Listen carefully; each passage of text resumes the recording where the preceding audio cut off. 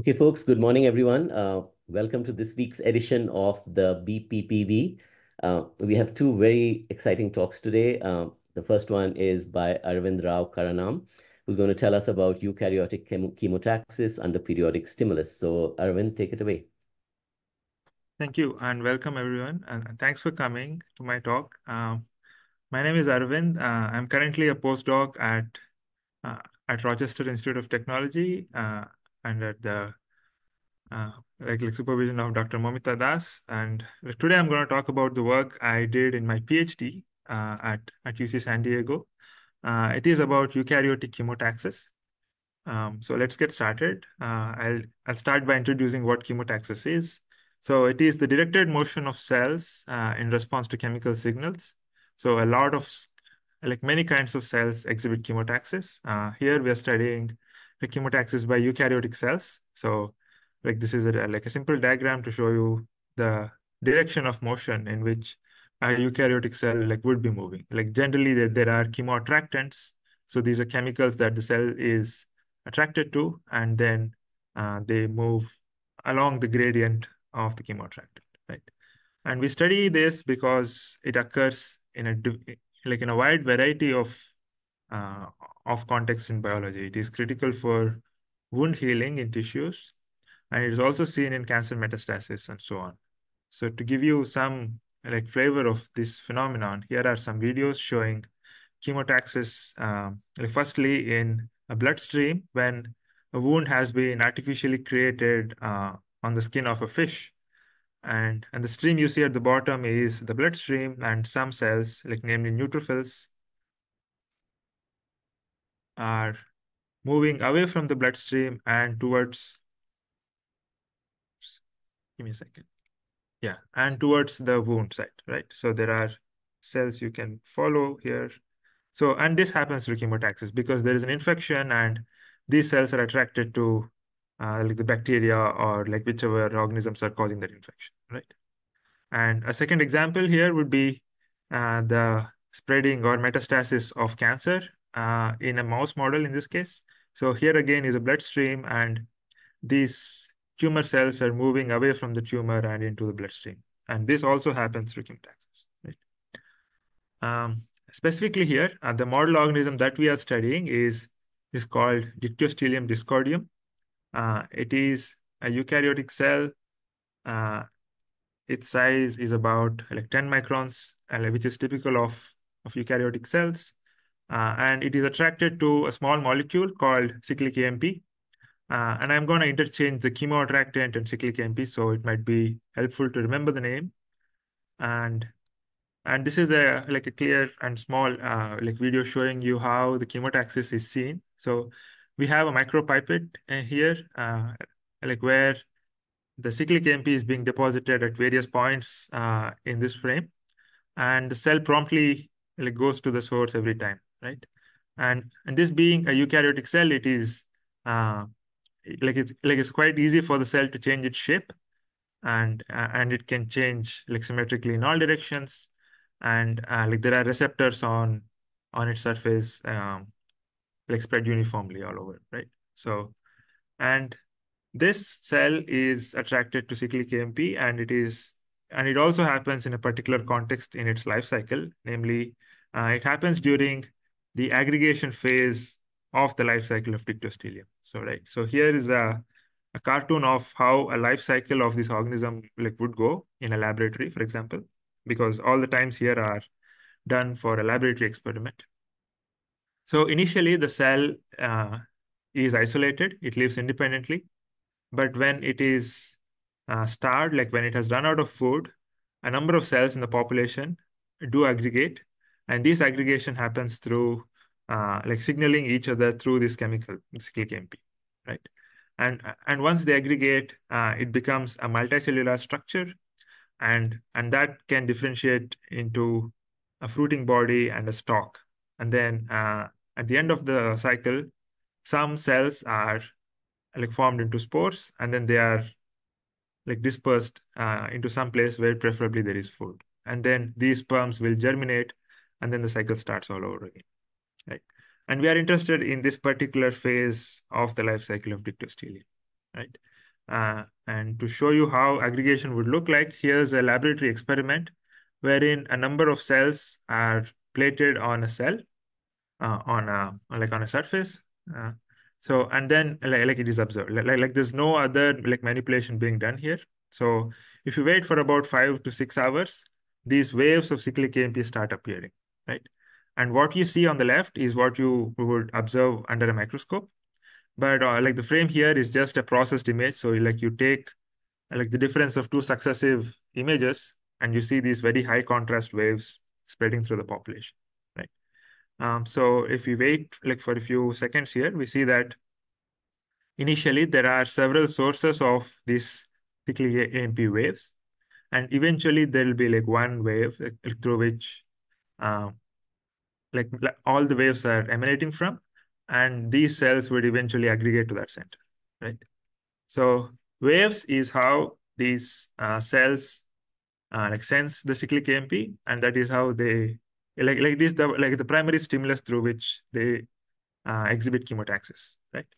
So like during aggregation, every cell is facing like multiple waves of chemoattractant, and that like brought the question to us. Like we were interested in seeing, how like a single cell, for example, would um, have its like have its chemotaxis behavior develop over multiple waves, because every cell faces like multiple waves of cyclic AMP.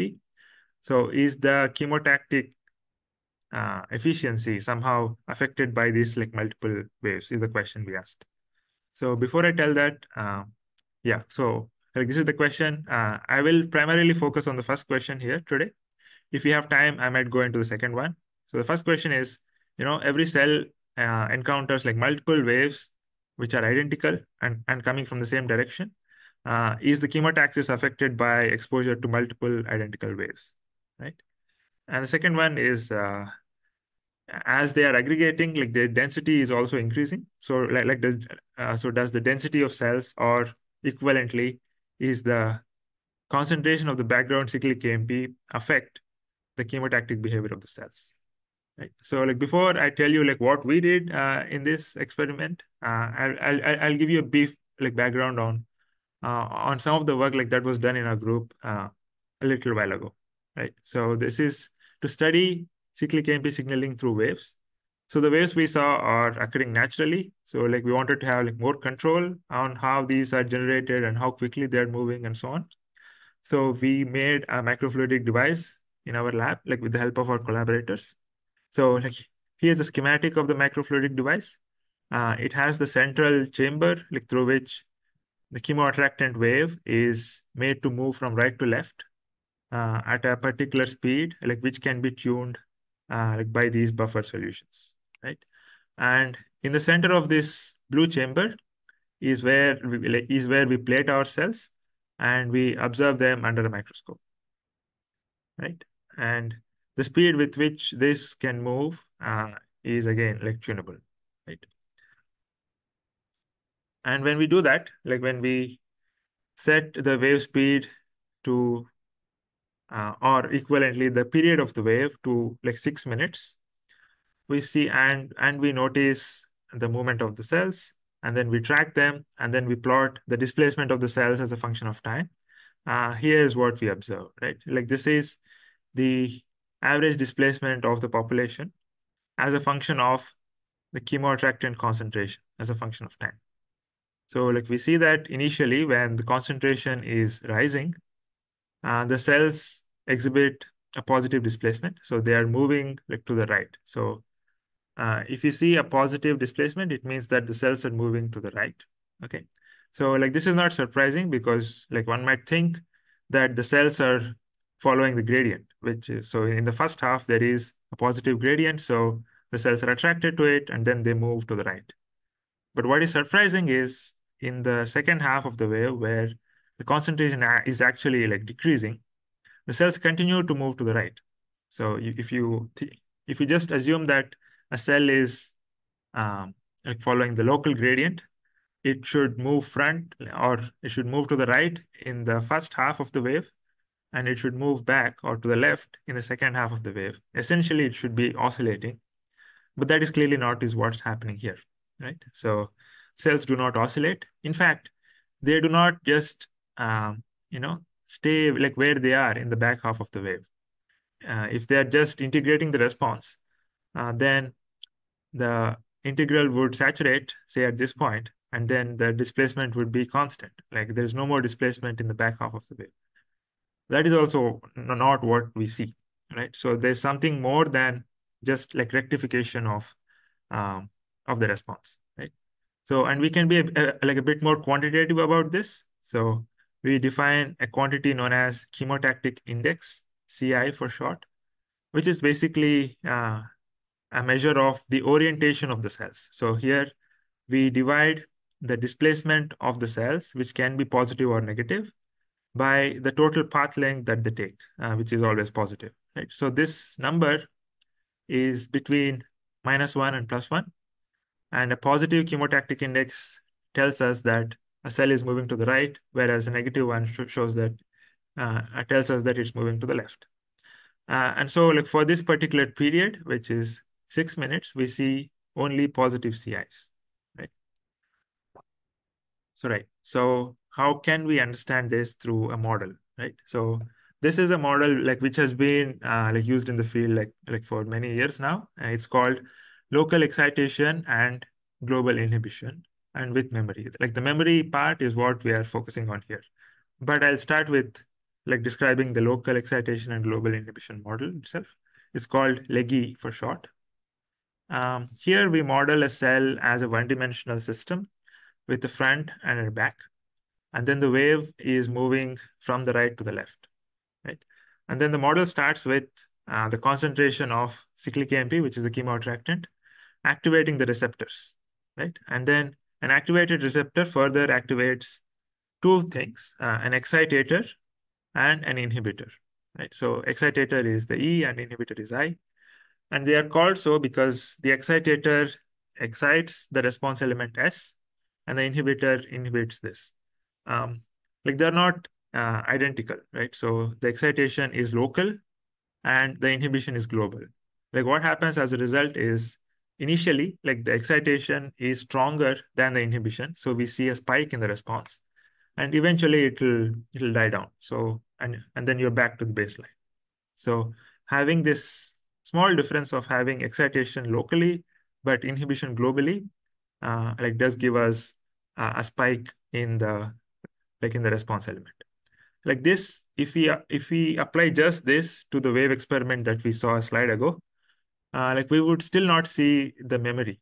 It would just be that on the back half of the wave, the cell does not move at all. It's like rectification.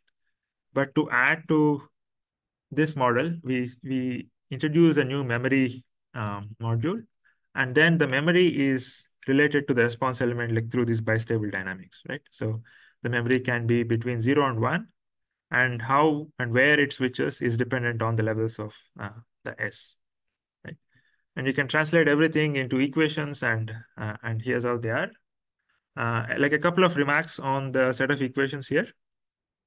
So like we see the subscript F everywhere. It means that these equations are for the front of the cell, and there is an equivalent set for the back half of the cell, except for I, where is, the inhibitor I is global, so it has only one value on both the front and the back of the cell.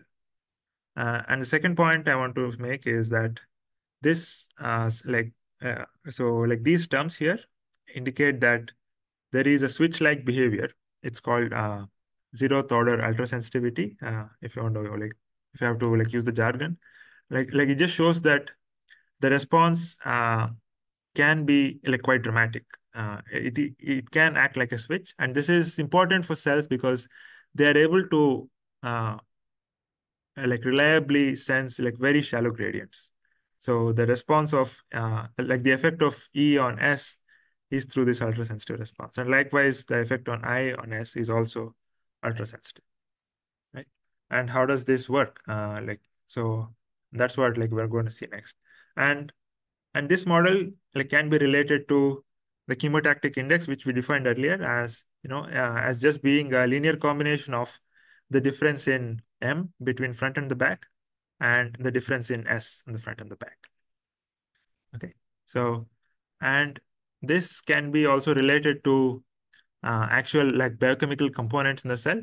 So that the signaling component S or the response is seen to be like similar to the response of RAS-GTP, which is a molecular switch in the cell, like, which can activate actin polymerization and lead to the formation of pseudopodia and ultimately the displacement of cells.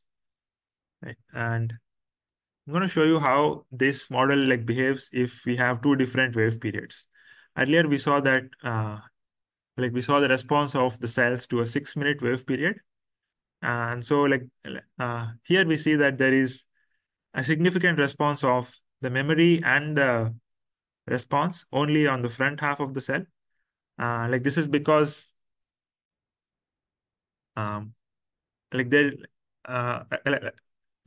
so it happens because because there's a small time gap between the wave going from the front to the back, and that like time scale also matches the gap between the activation timescales of E and I. So as a result, on the back half of the cell, the excitator and inhibitor do cancel out each other, and so there is no response. Like whereas in the front, the excitator is earlier and so stronger than the inhibitor, so there is a significant response in the front. But if we make the wave period too large, you have enough time for the inhibitor to die down on the back half of the wave, and so the excitator can like once again excite, and so like we see the response of both S and M on both the back and the front. So the upshot of all that is you can have chemotactic index which is negative if the period is too large, right? And for a short period, like for anywhere between 6 to 10 minutes, we have a situation where CI is positive throughout. Okay, so and these are simulation results, and these are experimentally plotted CI. So and they do agree well with each other. So like so far, like we have seen that there is this leggy model, which is called local excitation and global inhibition, and that is coupled to a memory module. And this predicts well the of the directional memory of cells when the period is not too large, like when the period of the wave is between 6 and 10 minutes, right? So now let's address this question, which is that a cell faces like multiple waves, like presumably of identical periods. So does facing multiple identical waves have an effect on the chemotactic ability of the cell? So to address this question, we once again went back to the microfluidic device we had in our lab. And this is a sample movie of actual cells plated on a surface, and then we see in red the like we see the cyclic AMP wave like moving from right to left, right? And again, like the period of the wave is tunable. So we took like two regimes in which like in the first case the period is about 6 minutes, and so we call it fast. In the second case, the period is large, it's between 15 and 20 minutes, and we call it slow regime. Right? And for simplicity, we restricted the cells to move in one dimension here. And so like we see the cells only move to the right or the left. This is done by coating the glass surface with a polymer like PDMS. These cells do not prefer to move on the polymer, they prefer to move on glass. So then essentially like we are making tracks for them to like crawl on. Right? So, and that causes like the one-dimensional chemotaxis we notice. And we also check that like creating these channels does not inhibit their chemotactic ability. So if we make them a little wider, so the response we see here is essentially similar to having just only a glass surface, right? Like this simplification helps us, but it is not like changing the system in any significant way. And once again, after tracking the cells, we again compute the chemotactic index for all the cells. And now I'm going to show you how this quantity will vary with as the cells face like multiple cycles. Okay, so the effect of encountering several waves on CI is as follows. So let's take one period in the slow regime, like in the fast regime for 6 minutes, and one period in the slow regime for 15 minutes. So, and if you see across cycles, we see that the chemotactic index is slowly increasing in its average value, right? So the cycle one shown in blue is at this level, and as the cells see multiple cycles, the population, here is the average over all the population, right? So the population CI is increasing. And this is for the fast wave, like for the 6 minute range. But if the wave period is slow, and we essentially see like no like difference across cycles, right?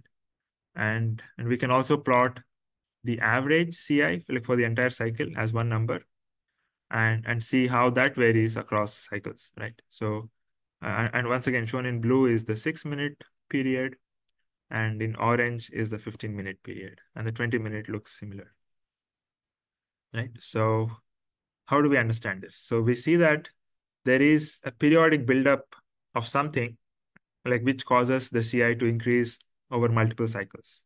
And this is seen only in the short period, and this is not seen in the long period, right? So there is a period dependence on the growth of CI and what causes it. So the model we had so far, which is the local excitation, global inhibition, plus a memory module, is not fit like to explain this, because all the components in this model do like reset at the end of the wave. So they start at 0 and they end up at 0 after the cycle. So like there should not be like a gradual buildup of anything over multiple cycles. So then this like we thought that the model uh, like need to be revised and extended, and so we introduced a new component which we call X, and it should be time dependent, right? Because the growth is seen only for shorter periods but not for the longer periods, and so we introduced this new component. So how does this X like depend or affect the other components in the model, right? So this is what we have so far, and we have a new component X. So how are these nodes like affected by X, right? So like to show you like one like time series of either R, E, and I, because all of them look like more or less identical. We see that for the short period, for the 6 minutes, it goes from 0 to the amplitude and back to 0 in about 6 minutes, like not surprising. But what's interesting here is, I know, it happens faster, like whereas for the longer periods, the growth is slower, right? So if you make the growth of X dependent on the rate of growth instead of, like the absolute concentration, then we see the stronger activation of X for the shorter period. So the X has to be activated in such a way that it is activated faster, so it is activated stronger if the wave period is fast, as opposed to the wave period being slow but being on for a longer duration, right? So if instead of plotting the absolute concentration of R, if we plotted the time derivative of these things, we see that there is a higher time derivative for the short period and a lower time derivative for the long period, right? So if you make the activity or the activation of X like dependent on the time derivative instead of the absolute concentration, then we get like what we are after, right? So, and we took the simplest possible case of having a cutoff and a switch leg transition, and we see that like using a sigmoidal function, and we also needed the activation of like here like we also needed the presence of M like to make it uh, asymmetric, right? So as in the X like should be active only on the front but not on the back. So like these two considerations like made us like choose this form for X, as in you have a memory which activates the buildup of X, and that buildup happens through a time derivative of the receptor, right? And then we then extend the definition of CI to include X as well. Arvind, you have about 2 minutes more. Okay, I'm almost done. So here we have the definition of CI from the model, right? How does this compare against the experimental results, right? So here's what like the theory prediction of CI looks like. So it increases over like several cycles, whereas for the longer periods, for 15 and 20 minutes, there's essentially like no growth in the chemotactic ability, like in the CI, right? So like we can understand this as follows. For the shorter period, so M is active only at the front, but its time derivative is high. So there is a buildup of X over several cycles. But if you have a longer period, then sure, then M is active both at the front and the back, but the time derivative is not big enough to cause any activation in X. And if we compare both the experimental values and the theory like predictions, we see that it agrees pretty well. Okay. So I'm going to end with like some like remarks on how this is actually like relevant in like in the aggregation behavior of dictyostelium. So like to summarize like what we saw that there is a periodic like buildup of CI over several cycles, and this happens for the short period and not the long period.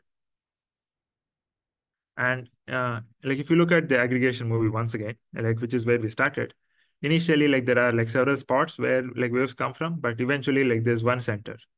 And for every cell, like there are multiple waves like which are coming from the same direction, right? So seeing multiple waves from the same direction is a signal that the cell like needs to go to that center, as opposed to earlier like where they are coming from everywhere and there's no defined center of aggregation, right? And as you can see, all the cells are coming, and then the life and then the life cycle will will proceed, right? And in the end, I want to thank the people who have helped me in this project. First of all, my advisor, Dr. Otto Jan Rappel, and also also my collaborators in the group, Dr. Richard Karmaker and Dr. Mano Tang. I also want to thank my department and the QBio program at UCSD, like where I was a part of. And the work I just described is in these papers if you want to take a look, but I'm also happy to answer your questions. Thank you. Thank you very much, Arvind. That was really fascinating. So just thanking you and applauding on behalf of the audience. Uh, Folks, do you have any questions? Let me just get started while people are thinking about it. We have time for a few questions. So, you know, your models are really interesting and very, very, very fascinating. But of course, this is a question you must be getting very often. Like, what's the correspondence between sort of the phenomenological model and what we know about cyclic AMP signaling in dictyostelium? Uh, so in other words, have people figured out the like you gave us the possible identity of one component, right? Hmm. Yes. Which is S. But what would X be, for example, in your Yeah. model?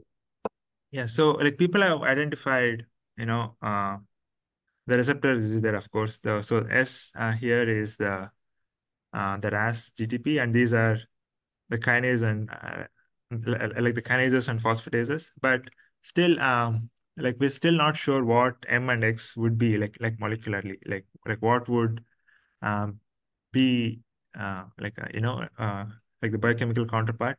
Like people are still trying to find it, but we have enough evidence, like phenomenologically, that there has to be something which is building up in the model, and it is dependent on period and so on.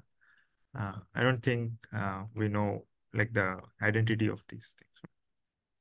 So X itself is intriguing, right? Because Yeah, you're saying that X should be proportional to the time derivative of R, which yeah, means that it should be basically proportional to time derivative of cyclic AMP.